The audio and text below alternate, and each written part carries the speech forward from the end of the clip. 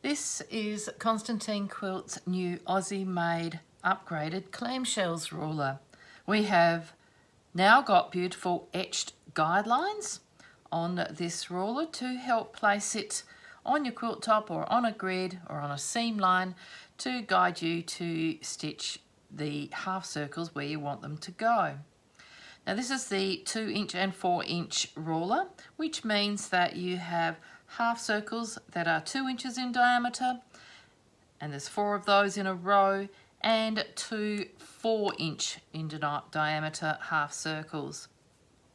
Having multiple curves on each side just simply means you can be much more efficient and keep things nice and straight when you are using these on a grid. You can also do this using a circle template, but it means that you are pausing and moving every single time you want to do a half a circle. This particular example I'm going to show you today is using the clamshell to create a background fill in this block. Now I've just sat this tracing paper over my cutting board, so I've got the grid underneath it. But if this was on your quilt, you would chalk in a grid, or you would use your piecing lines to be able to guide you for your equal divisions. But in this case, I'm going to use just a 2" grid in a 2" clamshell, and I'm going to place this over my grid. I tend to start at the top. Now there are a straight line along here, but it also matches up to the flat edges of that ruler. And so that I'm looking down on top, I'm going to stand to do this to line everything up. So the center line through each half circle, you can match to the lines on the on your grid. And I'm using the drawing wheel just to mimic this, and the Bowen mechanical pencil today, just so that I can quickly go along here. See how we can do so many at the same time. Once I get to that point, I need to move my ruler and line up using the etched lines so that it all matches up, and then we can continue to the end of the block, which finishes up the top.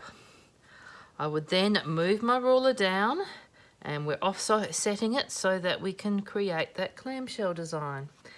I would stitch in the ditch down to the next start point, remembering I have got my scored etched line along the grid line because the needle is offset by 1/4 inch. And then we can simply go along here, all without breaking our threads. Move your ruler just that once, line up all my guidelines, and we'd end up the top again. And we're going to continue this by realigning our template,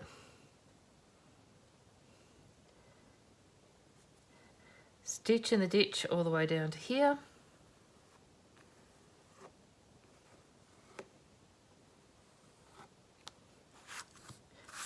move our ruler along and line up using our etched guidelines.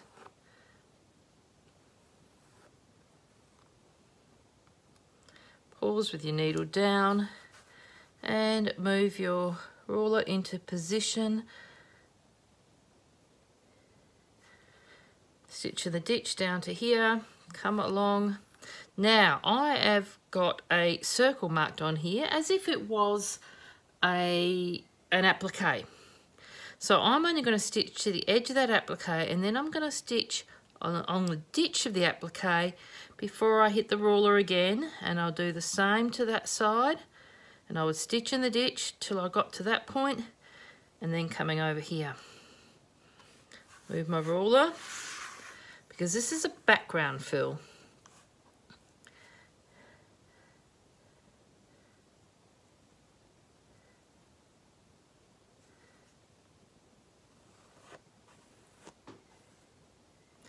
And we'll move it down again, line up all my guidelines,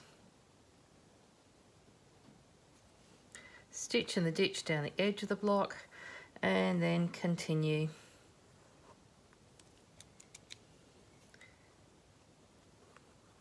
Until I hit the edge of the applique. Now this time I know I'm not going to go across to here, and I could then continue going down this side back and forth just by lining up my ruler with the grid. Remember, I've stopped right where that is.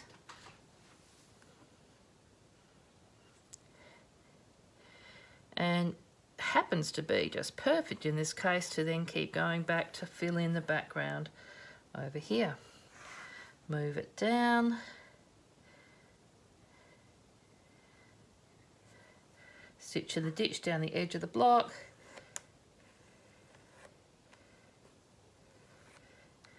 And keep going until we hit the edge of the applique. And I could then choose to simply move down here, but this time round I think I would actually stop and cut my threads, or I could keep going that way, but no, I'll cut my threads and I'm going to go back and start again over this side. Just think about it to see which is going to be the least stops and starts. If I do this, I can simply move my template over,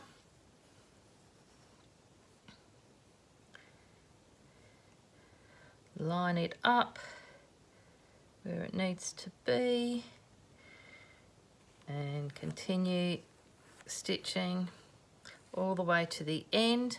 And I can either come down and finish that row, stop to tie off threads and finish that little area there, or I could move up and finish that area and come back and do the other one. Really doesn't matter. So at this point I'm not going to cut my threads. I'm going to line everything up to continue going back. I moved my tracing paper.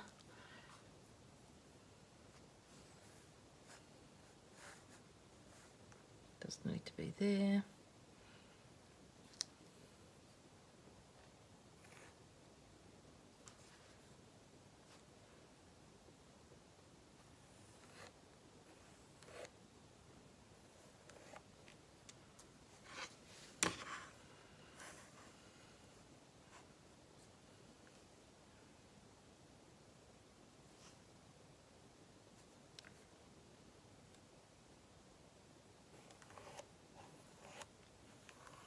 Okay, so then I would tie off my threads and I would come back to finish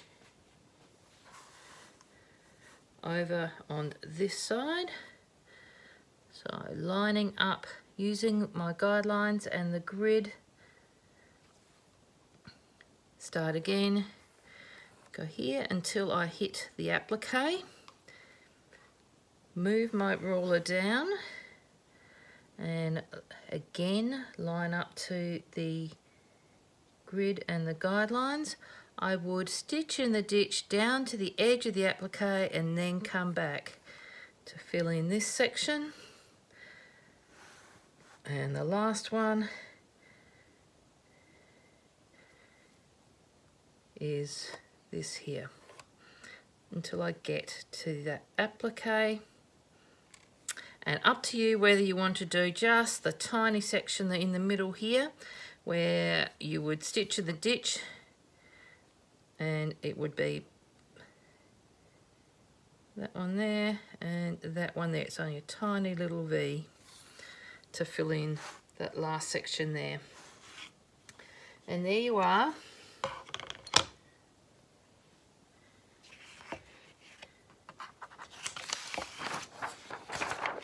Using the clamshell, that's the 2-inch clamshells, and be prepared, there is a 1 and 3-inch one coming along soon, and that is a wonderful background fill which you can then further enhance if you wanted to by filling in alternate clamshells or putting a design inside some of those clamshells as you go along or afterwards. So just think about what you might want to do there. You could simply go along and, let's say as an example, just do a straight fill. Probably do it neater than I'm doing now. I would probably tend to use a straight edge on this one to get that perfectly even if you wanted to do that, or more freehand, just stipple.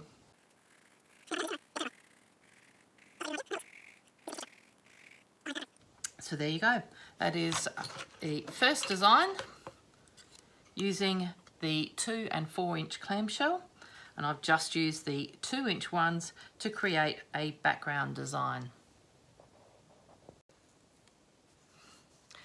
This next design is a very common one that is used in sashings, and it's called the egg and dart traditionally. And it's just simply half a circle that you will place in equal divisions, and when you flip it, it becomes a mirrored image and it creates a secondary design.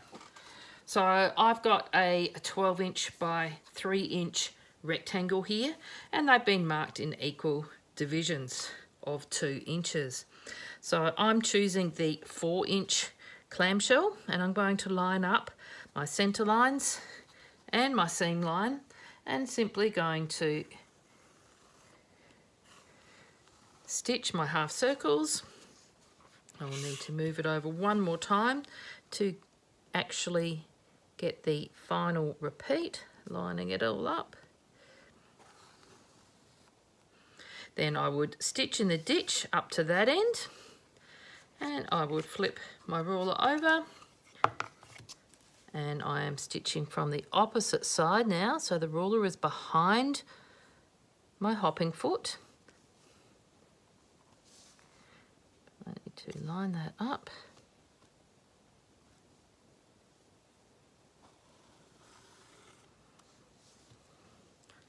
And you do need to practice this to be able to keep things nice and steady, and use those guidelines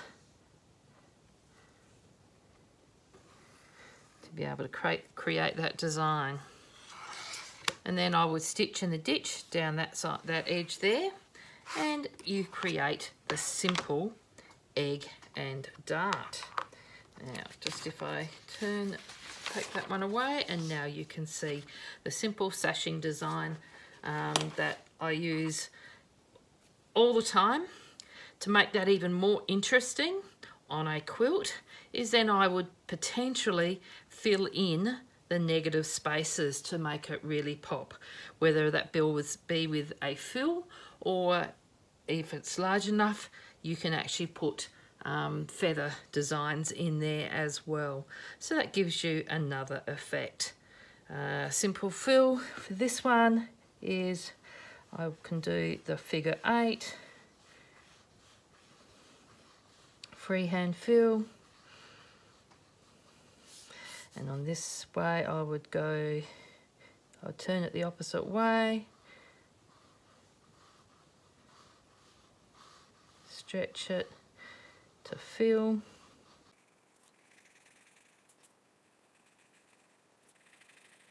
and then on this side what you're looking for is you're actually going to be doing loops.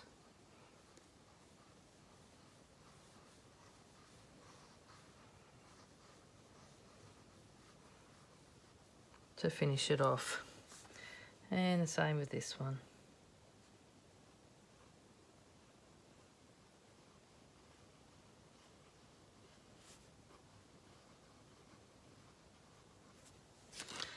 Which gives you a lovely effect in a sashing.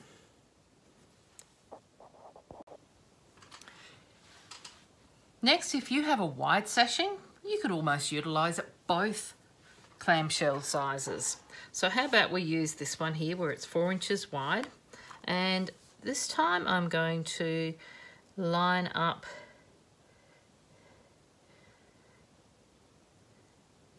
this one and do little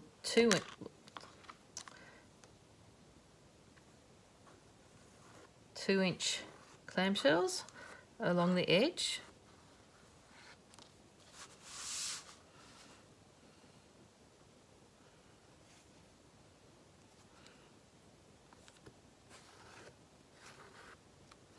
Then I can flip the ruler over, line back up, and come back and do the 4-inch.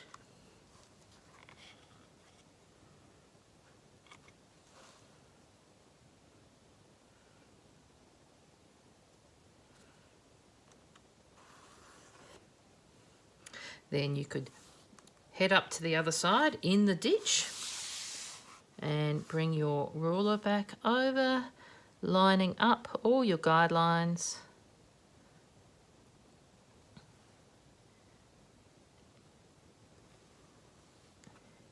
Making sure you have control of that ruler. Keeping your fingers close to the needle, but don't stitch your fingers.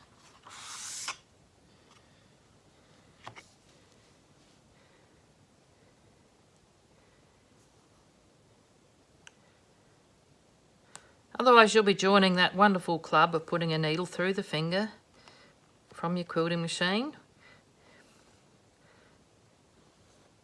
Oops, I didn't get that one too straight. There we go, there's that one. Finish over here, flip the ruler, and now line up, hold it firm, and not slip like I just did then. And we will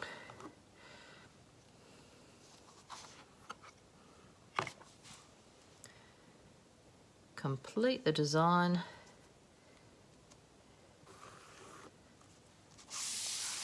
as such.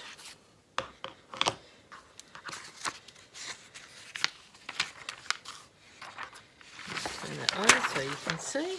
Almost looks like umbrellas. And you could put something in the middle. I would almost you know, stipple all this, and then the rest of it pops, and you get these shapes in all of your sashings.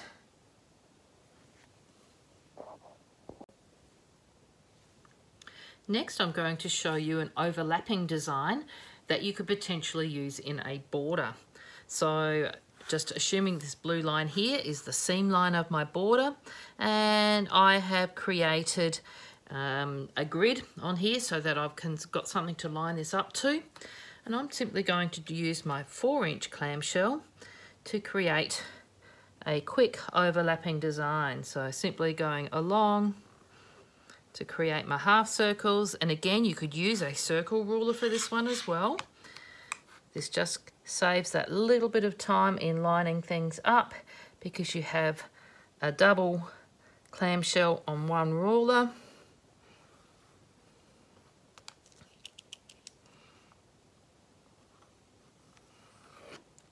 Okay, that's as much as I've got to stitch on. Now I'm just going to offset it on the opposite side so that we can go back, and we're going to overlap.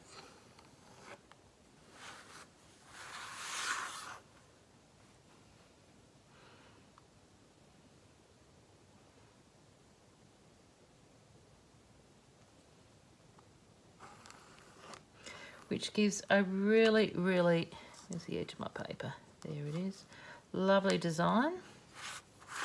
And I'll put some paper underneath so that you can see. It's quick, it's simple, and then you get this overlapping design. You see that? You could add to it, and your little 2-inch ones will fit in between if you so choose, or you can simply use these curves and do a little bit of curve cross hatching there if you have wanted to follow that along and move out and fill that in, which is not hard to do if you use the all-in-one ruler, this one, and you could potentially use, how can I get this out of the way?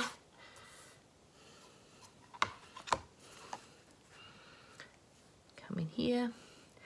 I would give it a bit of a breathing space and do that one there.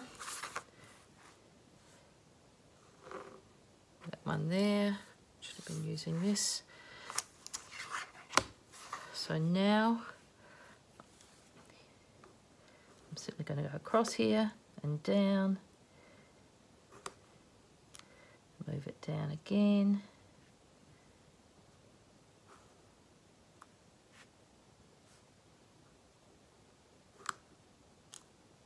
Oops, I didn't have the pencil inside the hole properly.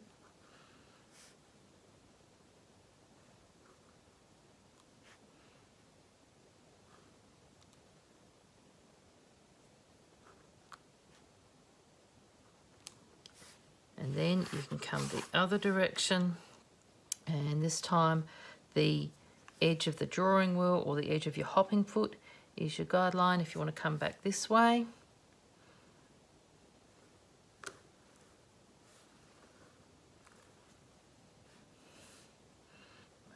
Go across.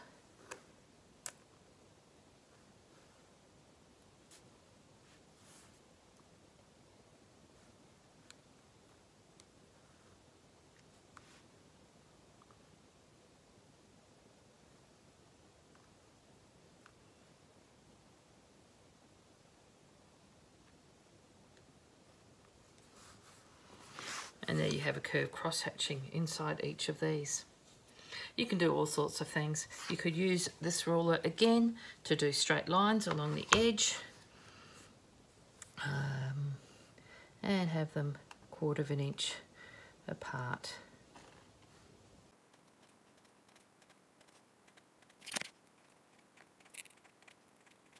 Keeping your crosshair on the starter ruler along the seam line to keep it lined up, and using your 1/4 inch lines to stitch down and back. And I would do a double row of stitching because this will be the most accurate than trying to stitch in the ditch along any of the curves. Use a nice fine thread and it will not be obvious. Minimal thread build up.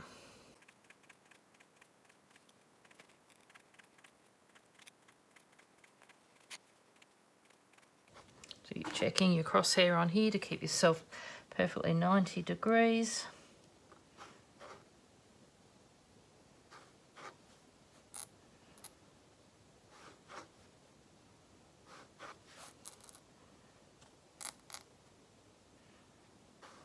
Very easy to get yourself out of whack if you don't check, to keep yourself parallel.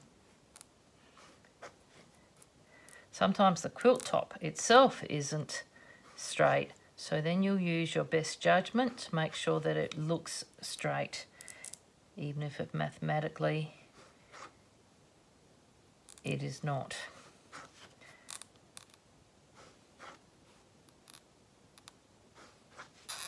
Okay. That will come up as a beautiful border design if you went and filled all of these in. And that was just purely using a straight edge ruler and a clamshell, all made here in Australia, and they come in both high shank and low shank sizes, so that you can use them with both your long arm machine or with a high shank ruler foot on a domestic machine, or the 3mm thick ones, which are more suited to the low shank ruler feet on domestic sewing machines.